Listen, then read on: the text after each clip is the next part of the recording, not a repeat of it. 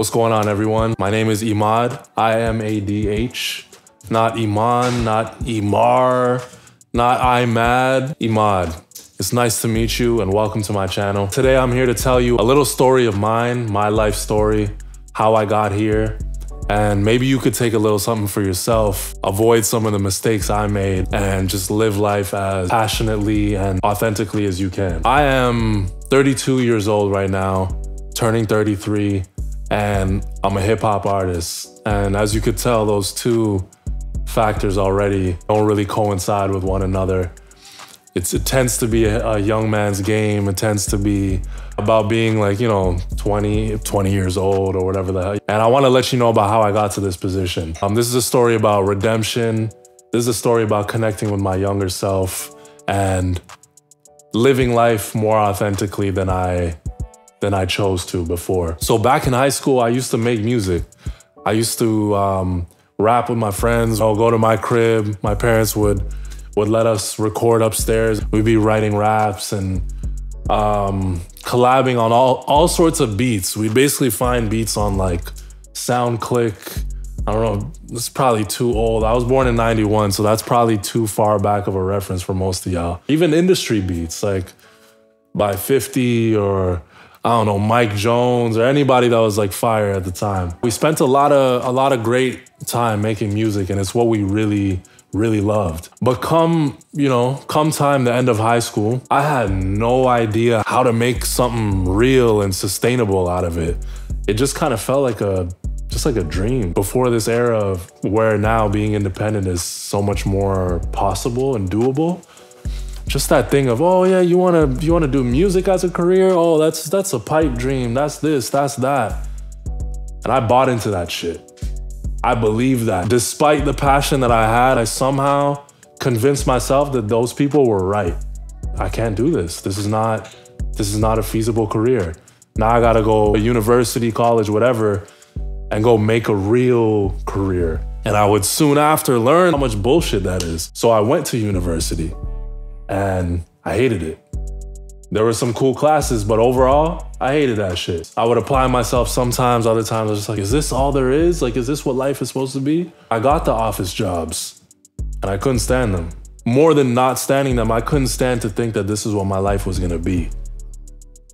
I couldn't stand the thought of relegating myself, minimizing myself to that. And it's not to disrespect anyone that's doing it and does it. Because by all means, make your living, do what you need to do. I just knew for me, something wasn't sitting right. It was not how I was meant to live my life.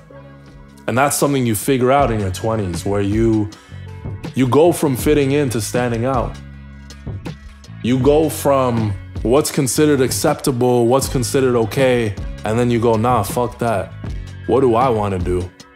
How do I want to live my life? So when pandemic came, I was looking around and I saw everybody kind of getting back to themselves. I saw everybody living a little more true to who they are and what they want to do. And so I said, hold up, why did I ever stop doing music? Why did I ever stop? That's the thing I should have been doing this whole time, building the thing that was true to me. Disregard the naysayers, disregard the negative people. They say you can't do it. And what did Jay say back to them? No, you can't do it. So during pandemic, I had that revelation, that moment, that epiphany. It hit me. I said, you know what? I'm not getting any younger. And this life is not getting any longer. So why would I spend any more time not doing the thing that I should be doing? I had some savings, living with my folks, luckily, because rent these days is insane. And I said, fuck it, I'm gonna do my thing.